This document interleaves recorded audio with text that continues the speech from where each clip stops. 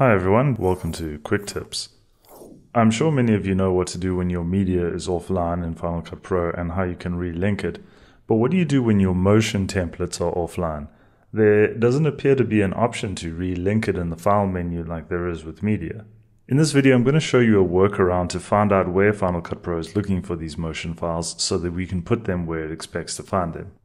And then after that, I'll also show you how you can relink to those files directly by telling Final Cut Pro where to look for them. So the first step is to export an XML of your project. Let's go to File and Export XML. Now let's have a look at that file.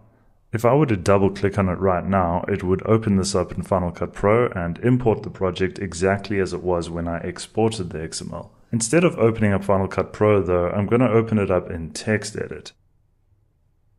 Now, I know it looks intimidating, but don't be scared. You just need to know the name of the title or the generator that you're trying to relink. And you can tell that by looking at the timeline or the inspector in Final Cut Pro. So in my case, I can see that the name of the title I'm trying to relink is called Shortcut No Modifier. I'm going to press Command F to search the XML and I'll just start typing shortcut. Okay, here it is. Now let's look through the block of text in this first result for src equals. Next to that is where the file path is.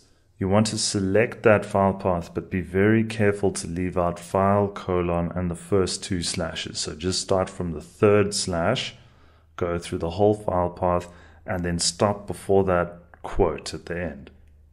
So your file path should look something like this. Let's copy that file path using Command C. Now you'll notice that it'll have some funny percentage symbols and numbers like percentage 20 and that kind of thing. This is because it is URL encoded, and we're going to need to decode that in order to work with it. The easiest way to do that is to use a free online URL decoding tool, and you can find those easily enough on Google. This is one that I like to use. I'm going to paste it in this box and then click the decode button, and I copy the result. And I'm going to throw this file path straight into Finder to see if we can find where this title file is supposed to be.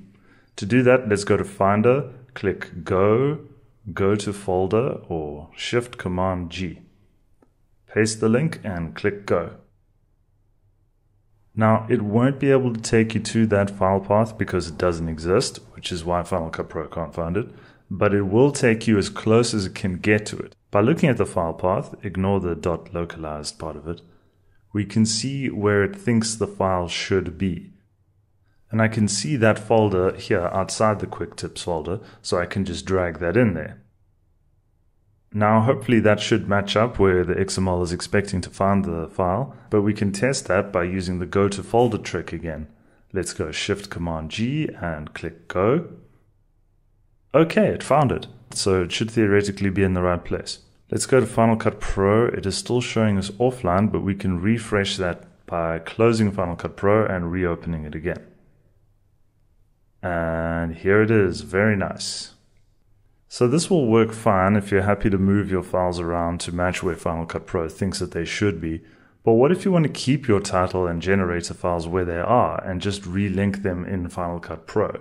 So I'm just going to close Final Cut Pro and move back this folder so we can get back to where we started. And we're back to having an offline title. So now instead of moving that folder, I'm going to go where it is now, right click on it, go to copy, but before I click, hold the Option key and click copy as path name. Now let's go back to our XML file. With the file path selected in the same way we did earlier, just paste over the actual file path where it is. Now I know what you're thinking. Do we need to URL encode this?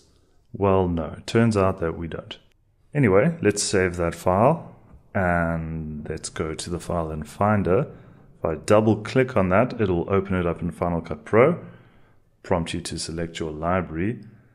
And then, do you want to replace? I will replace this project in order to avoid confusion. Now we can see the title is online again. We have imported a version of the project that knows exactly where the files actually are.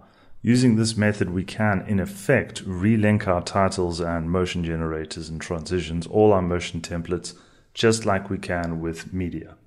Thank you very much for watching. Please subscribe for more quick tips for Final Cut Pro, and I'll see you next time.